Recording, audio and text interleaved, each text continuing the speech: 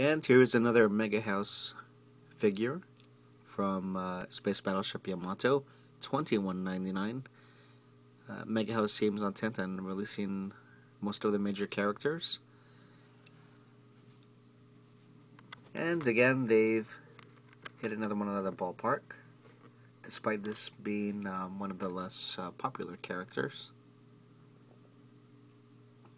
You got a nice Yamato stand, and her jumpsuit is a bit more orange compared to Yuki Mori's.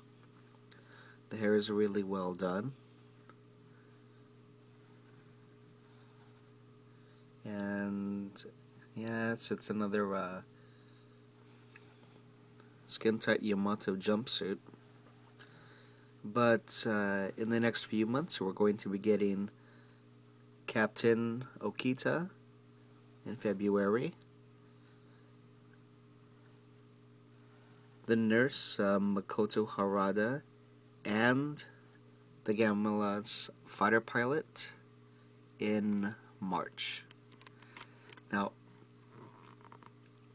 Misaki comes with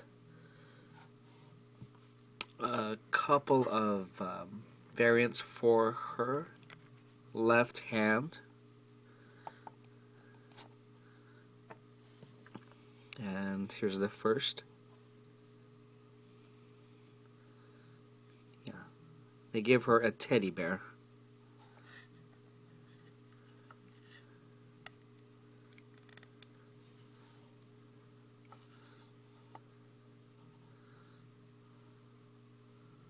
And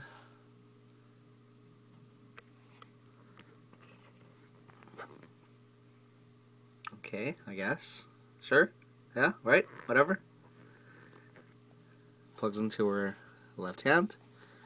And there was also a water bottle. Hey, check that out. She's running through the halls with a water bottle in her hand. Okay, yeah, so you're thinking, yeah, whatever. It's not bad. Again, great sculpt. Just giving that semi-salute. And she also comes with an alternate right arm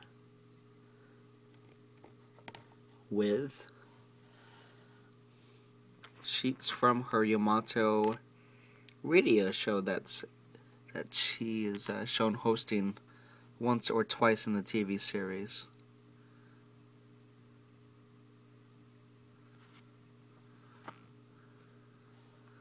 Okay, so not bad. It's a decent addition to the collection.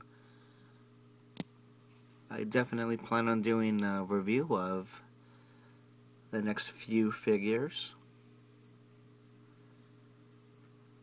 And there she is, Yuria Misaki from Space Battleship Yamato, $21.99.